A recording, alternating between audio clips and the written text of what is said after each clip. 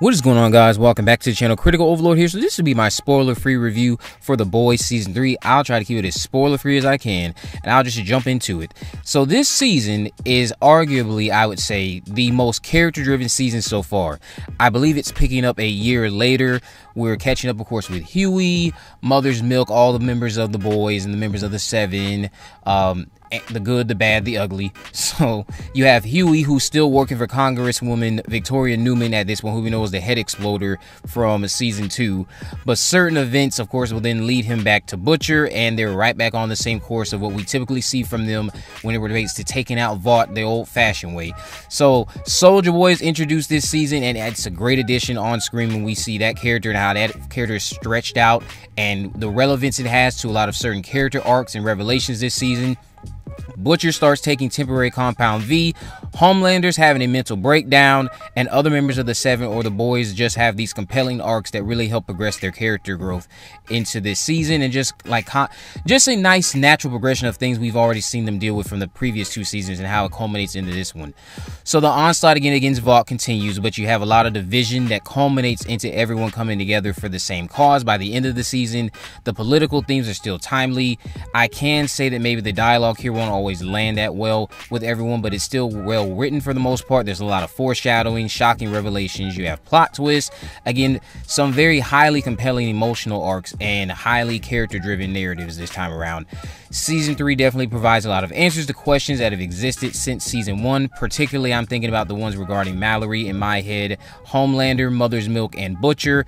There's themes of past and present that take center stage here, I'd say, when considering the deep dive that it takes into Butcher and Mother's Milk's upbringing, as well as going into this theme of finding your own strength without unnatural advantages. Hughie spends a lot of this season reflecting on feeling weak, which takes him and Butcher on a dark path, but it's all in the name of completing the mission, which we all know for the past 2 seasons has been destroying Supes and exposing Vought. Themes of morality are also present when considering how much of a hypocrite Butcher is here this season when we see him in the trailer taking that temporary Compound V, and we hear the brief comments that Mother's Milk gives to him. How that arc fleshes out, or how that arc spreads out across this season, I think is going to be something that a lot of you find compelling. And Butcher, going into just Butcher and Homelander. Butcher is looked at as the leader of the Boys, and then you have Homelander, who's looked at as the leader of the Seven. Each one of these leaders is going down their own separate dark path, causing their team members to question their leadership. Homelander, we already knew, was a piece of crap, and there's a lot of tension between him, the Seven, as well as when you go into the people who are supposed to be trying to take down Vought and the Seven with the Boys.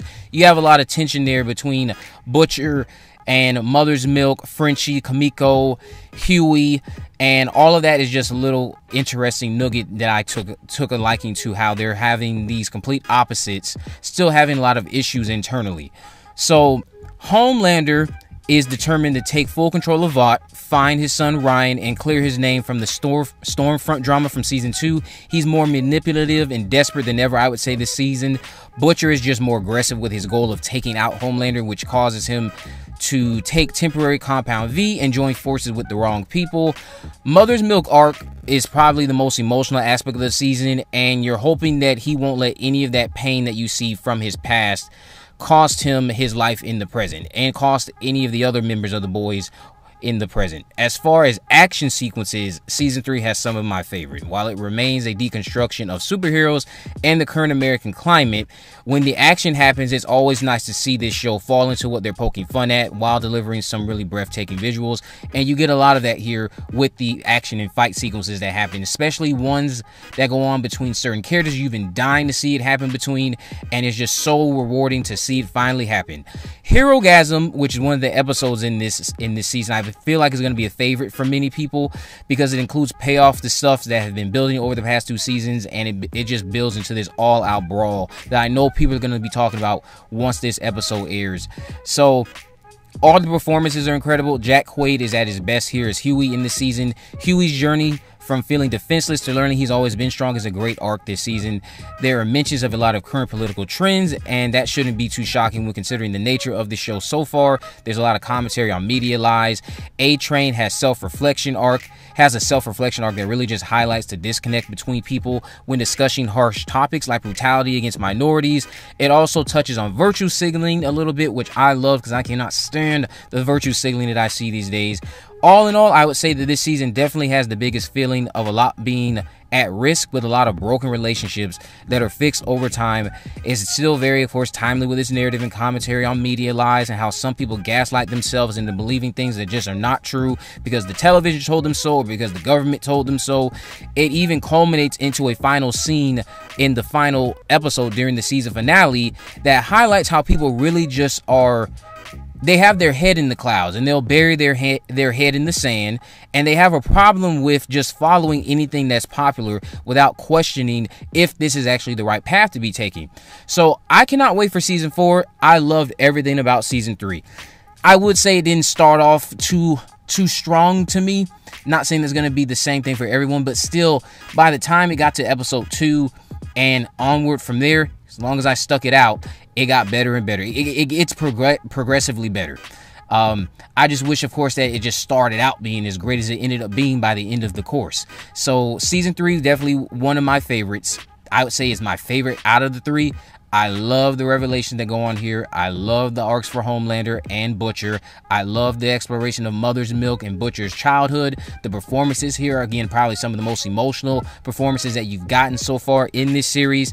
The aspect of introducing Soldier Boy, which I know had a lot of people excited about, you're not going to be disappointed.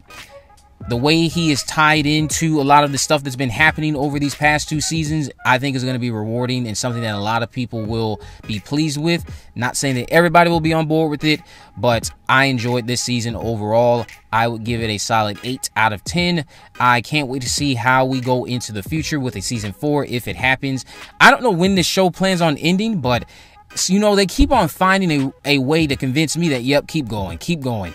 Until they convince me not to keep going, I'll say that this show should keep going, especially when you're only 8 episodes. But let me know what you guys think about this down in the comment section below. I have weekly recaps for the episodes on this channel as well, with spoilers, obviously. But let me know what you guys think about this down in the comment section below. Are you excited for The Boys Season 3? If you haven't already, of course, make sure you subscribe. Turn on post notifications so you can never miss a video. In the description, I have links to my social media accounts on Facebook, Twitter, and Instagram. You can message me there, of course. Let me know if there's any movies, news, or reviews you'd like me to cover in the future. And with all that in mind, guys, I will see you in the next video.